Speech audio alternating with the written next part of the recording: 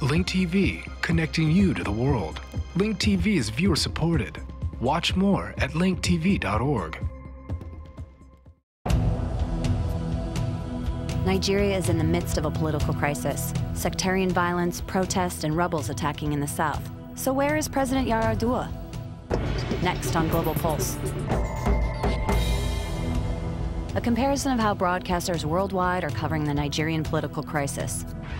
President Yar'Adua is in a hospital in Saudi Arabia, sick and seeking treatment for a heart condition, and he's been there since November 2009. Many believe this to be creating a power vacuum within Nigeria, and this matters because Nigeria is a major oil exporter to the West. As Al Jazeera English described in January, his absence caused criticism and could disrupt the balance of power. The president should have handed over power to the vice president, as the constitution dictates, before going on indefinite sick leave. But the constitution appears to have been ignored. If the president were to step down or die in office, the man in the black bowler hat, in theory, should take over, Vice President Goodluck Jonathan. But he's a Christian from Nigeria's oil-rich Niger Delta region. Many of Nigeria's 70 million Muslims would be opposed to this. Outraged Nigerians, both Muslim and Christian, took to the streets. France's TV5 reports on the protests that ensued. Protesters want to know if the president's health has improved, but they need to see it to believe it. It has been 50 days since anyone in the country has seen Umaru Yar'Adua. The question on everyone's mind, where is the president? The opposition has voiced their demands for a resignation or at least a temporary or acting government. If the president returns healthy, he will be confronted by the same accusations we raise against his government now. He has used his so-called recovery as an occasion to address his nation as a pretense to stay in power.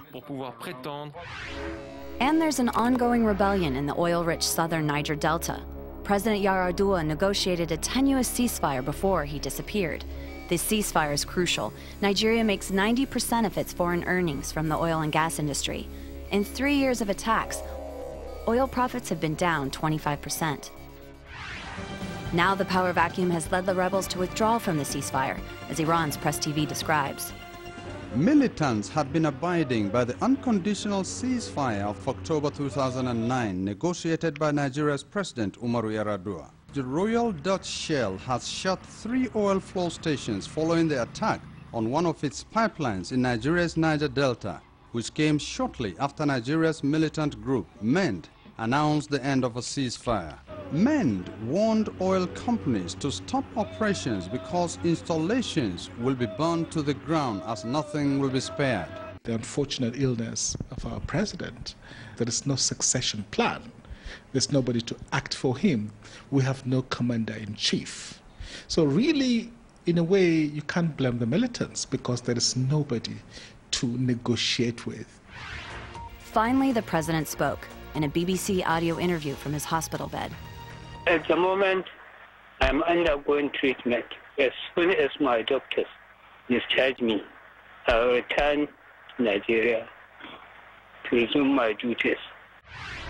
But the president's statement didn't subdue the controversy, and his continued absence set off an uproar in the legislature, as reported by Nigeria's African Independent Television.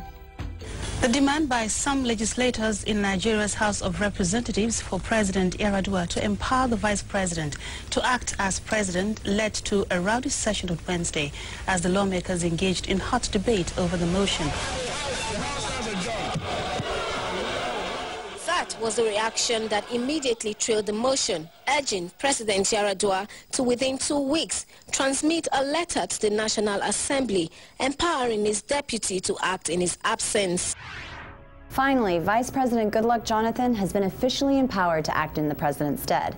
But the struggle goes on as the legality of this appointment could be challenged. So should President Yar'Adua resign? Tell us what you think. Go to our website at linktv.org/globalpulse and leave us a comment. For Global Pulse, I'm Erin Coker.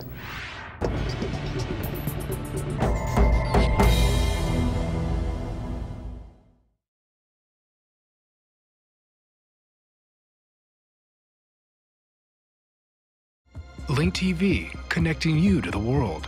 Link TV is viewer supported. Watch more at linktv.org.